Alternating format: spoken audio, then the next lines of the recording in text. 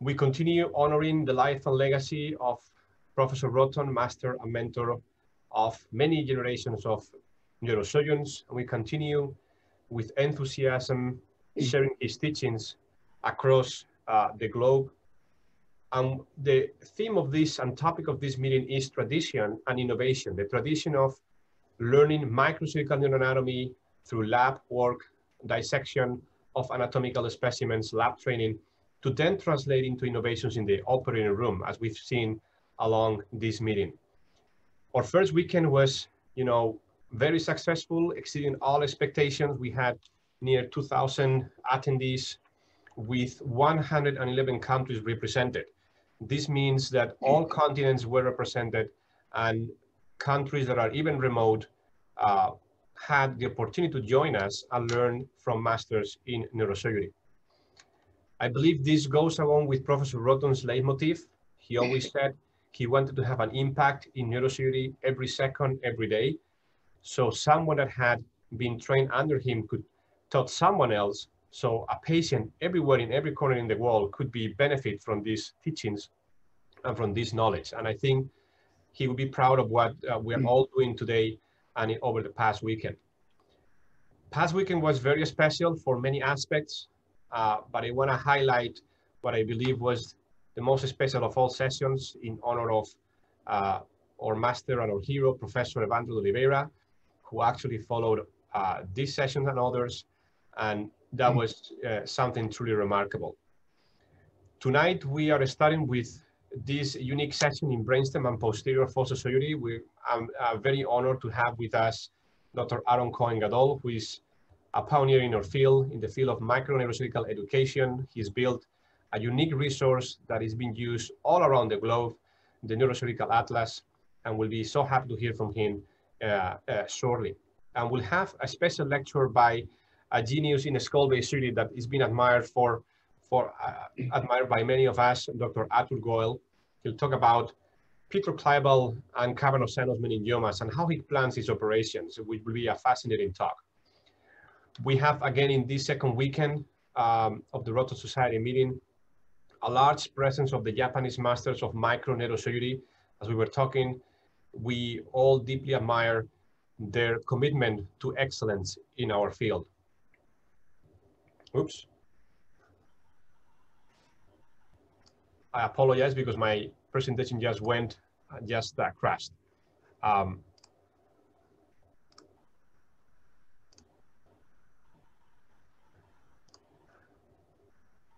While you're bringing that up, I have to say we all have a lot to learn from our Japanese colleagues, Juan Carlos. Absolutely. Oh, what the heck is going on? I am sorry. So yes, and having the presence of our Japanese colleagues makes this meeting, extremely valuable for all of us. Then we will continue tomorrow morning after our session today with another spectacular session that has been organized by Dr. Morcos and Dr. Rubino, both members of the board who have put together an impressive program. And during, oh my goodness, I can't believe this is happening. I apologize because this is crashing on me. And we'll have the special lecture of Dr. Ali Chris tomorrow. Do you want to open, close your PowerPoint and reopen it to see if that fixes it? Close the entire program and reopen. Yeah, that's what I'm doing, but it keeps crashing as I do that. Let's see if I can make it work. It doesn't work. So we will have, I don't need the slides actually, but tomorrow we'll have Ali Chris giving a special lecture on the cavernous sinus, and so in the cavernous sinus will be very spectacular. And then we'll have, after that, we'll have Dr. Carolina Martins talking about things that are important in the lab for those that want to have a lab or continue working, and some of the innovations that are happening in microneurosurgical education. Along those lines, we will have Dr. Guillermo Carvajal Rivas, who is a true pioneer on the field of microsurgical education and anatomy. So After that special session on 3D, which we also have Dr. Alice Blasak Rhoton, Professor Rhoton's daughter, will be with us, giving us a perspective on of Professor Rhoton's family life. And after we have a session on endoscopic intranasal skull-base surgery, along with some of our Japanese colleagues too. And without further ado, given that my keynote presentation is crashing continuously, I'm gonna pass this along to Dr. Sorenson and Dr. Robertson, who will give us a brief introduction of what the Rhoton collection is, the Rhoton Foundation, and a nice video overviewing Professor Rhoton's life. Please, Jeff, the screen is yours.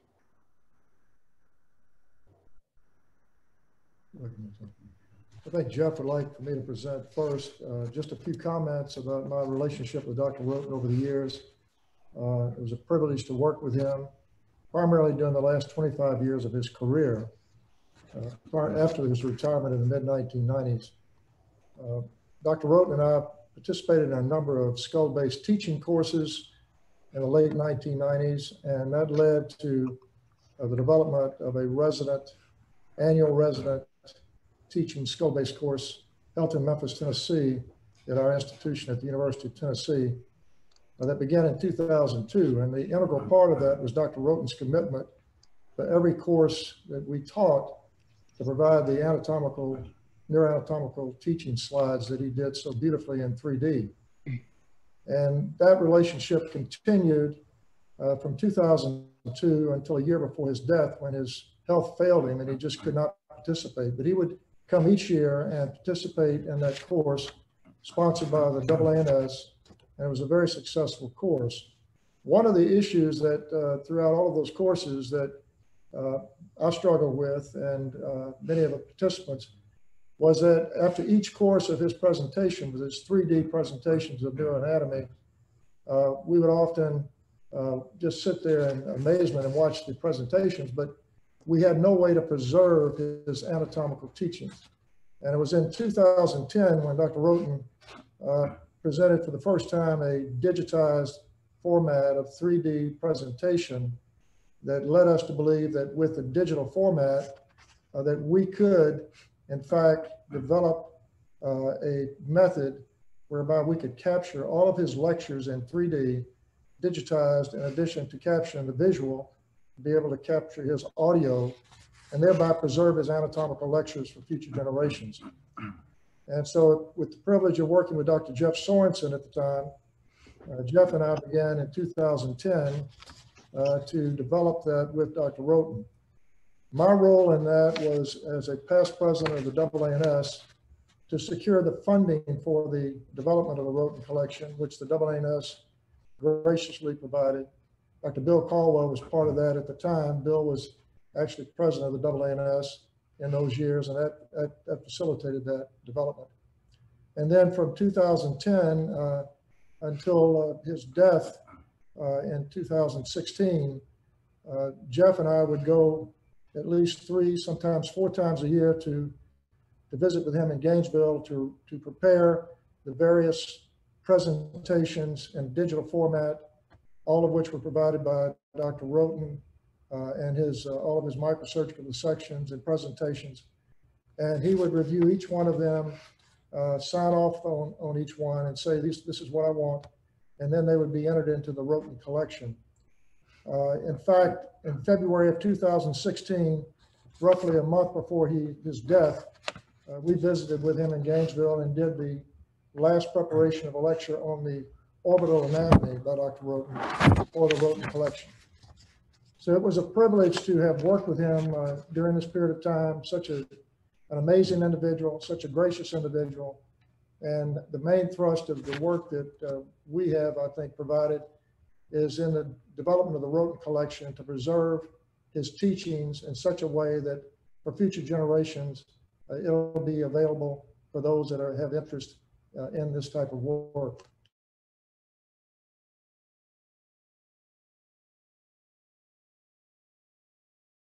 Honor Your Mentor Fund through the AANS, and the AANS Honor Your Mentor Fund is part of the NREF, the Neurosurgery Research Education Foundation, of which I was the chairman of that foundation during that period of time for 5 years.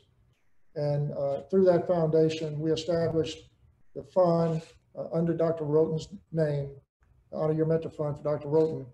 And those monies to be used for research and for fellowships, specifically in neuroanatomical research activity. So it's a privilege to participate in this, to provide some insight into relationship with a wonderful individual. And certainly it was a wonderful time for me to spend with Dr. Rhoton, and particularly in the last 5 or 6 years of his life that he was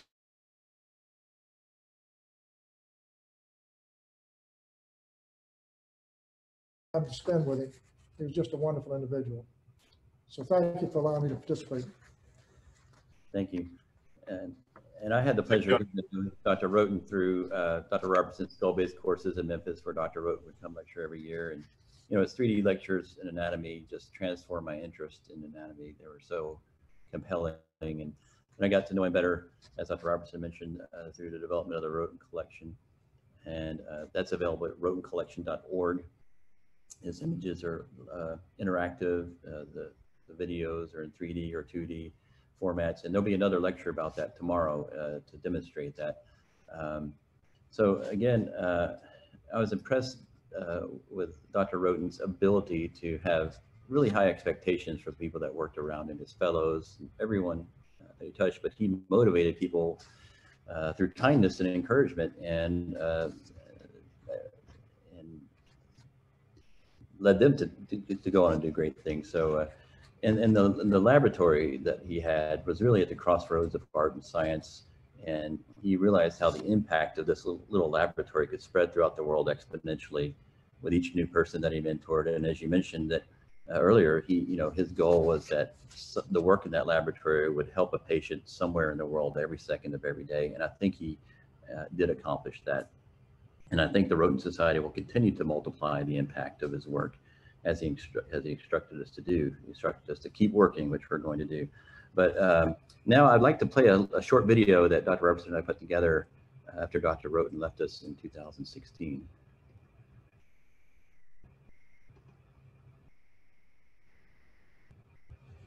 The brain is really, truly the crown jewel of creation and evolution. It's our greatest unexplored scientific frontier. Some people say it's the seat of the soul. I don't know that it's the seat of the soul, but certainly through our brain and mind, we become aware of our own essence and our own soul. Al Rhoton was born into the most humble of circumstances and taught to work hard every day.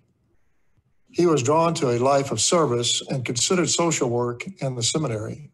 But his first exposure to neuroscience in college sparked his true passion, which when combined with his curiosity, work ethic, and love for humanity, resulted in a lifelong quest to improve neurosurgical care through research, teaching, and mentorship.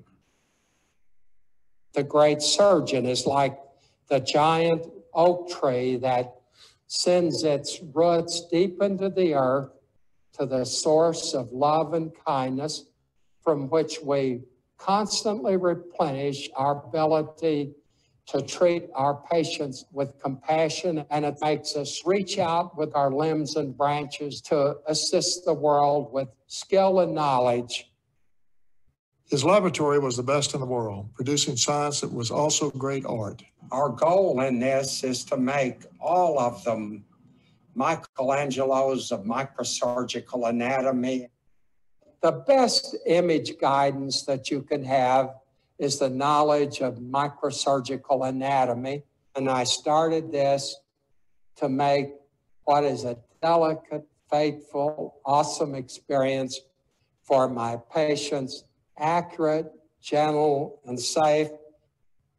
His body of work is on par with any of the great anatomists of the past. He gave himself, his time, and his work freely to us. He showed us the impact one teacher can have on the world. He offered us true friendship over a free cup of coffee. We will miss him dearly. There is no finish line. Thank you, Dr. Rhoton.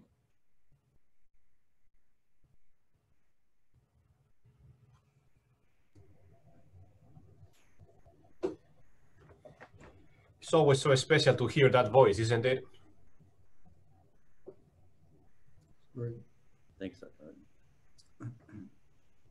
Thanks, Jeff and John. Do you guys have anything else? Nope. Good. Go ahead. Thank you so much. We're looking forward to hearing more from you later. I think next we're going to have Dr. Kobayashi, who is the president of the Rhoton Society, give us a few remarks. Please, Sige, unmute yourself and share with us your thoughts. Sige, Dr. Kobayashi, you are muted. You hear me now? Very well. Yeah. Thank you, Juan. On behalf of all members of the board of the Rhoton Society, I'd like to say thank you to everybody, especially, first of all, I'd like to say, Juan, you have made a fantastic program, this meeting. And I'd like to congratulate you on this. Secondly, I'd like to say thank you for attending this meeting, all our colleagues neurosurgeons from all over the world. We have done about one half of this meeting and hope that you will enjoy the second half of this meeting and program. Thank you very much.